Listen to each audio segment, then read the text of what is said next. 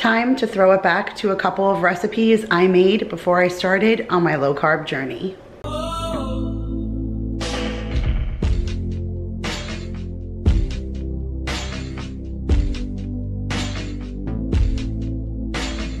Hey guys, Kira here from 50 Shades of Mom, back to share another recipe video with you. And today I have two recipes that I prepared in my old kitchen all the way back in March. That was before I even started on my low carb journey. Like I said, I have tons of content in my computer that I haven't shared, and these are two recipes you guys had been asking for. So one of them is my homemade Alfredo and the other one is my Swedish meatballs.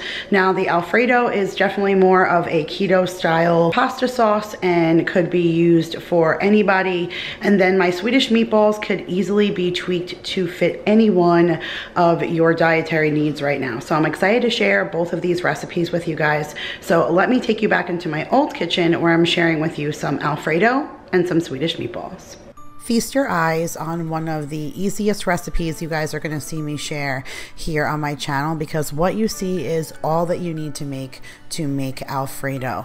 I do show a bag of rigatoni here, and like I mentioned, this video was filmed before we started doing more of a low carb diet. So although I may still do pasta for the kids or for Daryl, I've actually been doing shrimp with broccoli and cauliflower. I'll link up above a what's for dinner video where I actually showed myself doing just that. But all you guys are going to need for this recipe is 1 stick of salted butter, 1 8-ounce package of cream cheese, 2 cups of heavy whipping cream, and 1 cup of some kind of Parmesan cheese. I'm using a grated Parmesan and Romano, like a simple one that I picked up from Food Lion. That is literally it. We're going to add a little salt, pepper, and garlic powder at the end. But other than that, you guys, it is a super simple recipe. So we're going to start out first by just getting the water on and our pasta boiling. Again, you guys can use any kind of substitute. Our focus really is on this really delicious Alfredo sauce. Once my water came to a boil, I gave it a really good salting. I don't know if you guys know that, but the key to really good flavorful pasta is giving a good salt to your water. So I got the pasta in, starting to cook, and then now we're going to prepare the Alfredo. I'm actually using my copper pans, which I have linked in my Amazon store, and I actually have a review for these pans that I will link up above. It is gift giving season, you guys, and these are the best pans. Not sponsored, just absolutely love them. So we're gonna get that full stick of butter on a good halfway melt, and then once it's started creating some kind of liquid in the pan, we're gonna add in our cream cheese. So 3 to 5 minutes until everything incorporates. I know that looks kind of clumpy because it's just the fats in there right now. We haven't added our liquid, and then we're gonna add our Parm cheese. That's gonna help thicken it up just a little bit until we start incorporating, like I said, that liquid into it now. So I put 1 cup of heavy whipping cream in first and just start to get everything to melt down and start to get gooey in that liquid. And then once that's been dissolved, like another 2 to 3 minutes, I added that other cup of heavy whipping cream and gave it a good stir. And then you still need a little bit of time for everything to just kind of work its way down. So I showed you guys about medium low that you're going to put it on for another like 5 minutes, and then it'll get to that creamy consistency. And once we reach that consistency, now we're just going to throw in the end of our spices. So a little bit of pepper. I don't really measure, I'm Italian, so that's probably about half a teaspoon. And I would say only a 1/4 teaspoon of salt. The Parmesan cheese is very salty on its own, so you don't want to over salt. And then garlic powder. So I'm big on the garlic. I probably put in a full teaspoon. I probably could have even done more, but for measurement's sake, we'll just say a teaspoon of garlic, and then we're just going to mix that all together. And then that is it, you guys. It is done. The most simplest and most delicious Alfredo sauce you guys will ever taste. And now we'll take that deliciousness and we're gonna pour it on our item of choice. So I have my nice flavorful and salted pasta, and I'm pouring my Alfredo sauce on top. Again, like I said, I've been using veggies for myself, and it has not allowed me to miss the pasta at all. The Alfredo sauce is so rich and so creamy that it just covers the veggies, and me adding the shrimp shrimp inside. It's like my own version of shrimp Alfredo. It really is truly delicious. So that is it for this recipe, you guys. I hope you guys enjoyed, and now on to some Swedish meatballs. Okay guys, so now on to our next recipe, and like I said, we're making Swedish meatballs. This is another super simple recipe, and you can cater this to any of your dietary needs as long as you just switch up the breadcrumbs. Everything else is low carb and keto approved. So here I have just about 2 pounds of ground beef. I have a little bit of 2% milk.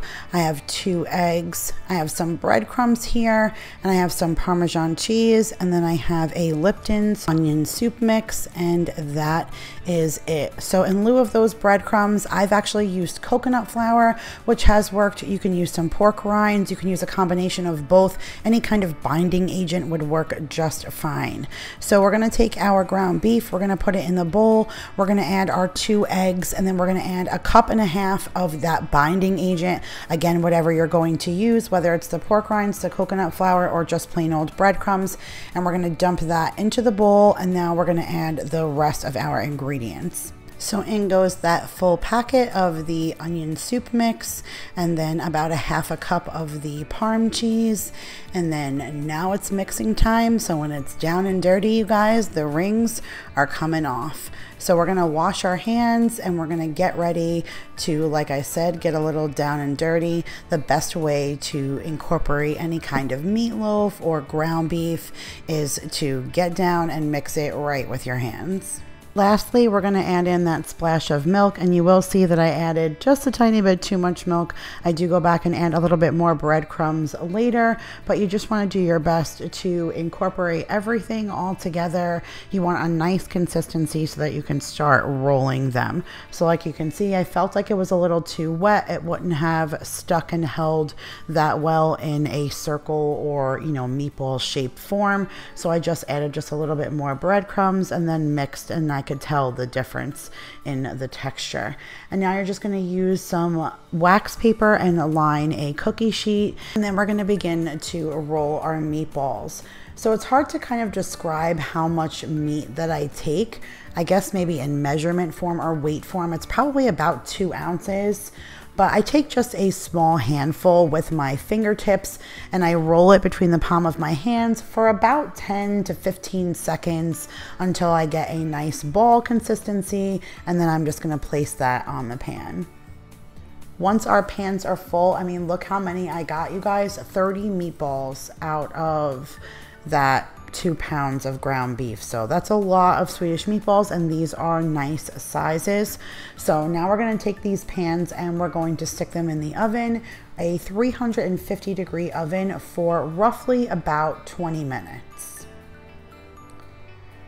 Poof, they are done, and look at them, you guys, perfectly brown, and they are perfect on the wax paper. They never stick, they come right off. And once I was done with them, I just threw them in the bowl, and then I made some gravy on the side. So nothing special. I didn't use like broth or drippings or anything like that. I just used a good old McCormick beef packet, and I made some gravy on the stove while the meatballs were cooking. You can do any kind of gravy that you like. I usually add a little bit of that onion soup mix to the gravy as well, just to kind of get that oniony flavor. But then you're just going to pour it all over the meatballs, and I feel like that also brings the meatballs back up to temperature. Like, they're crisp casing keeps them warm on the inside, but they get a little cool on the outside. But once you add this really hot and steamy gravy, it just kind of brings your meatballs back up to temperature and perfect for you to serve as a dinner. So this particular night, I served this alongside of some white sticky rice. I make the most perfect white sticky rice in my Instant Pot. I swear it is better than any kind of Chinese food takeout. It is so, so delicious. And then I also made it with that rainbow cauliflower that I get from Trader Joe's. It was a perfect complement. My mouth is actually salivating while I'm watching this because I don't eat food like that anymore. It really does look delicious, but this recipe is easy, and like I said, also caterable to any of your dietary needs.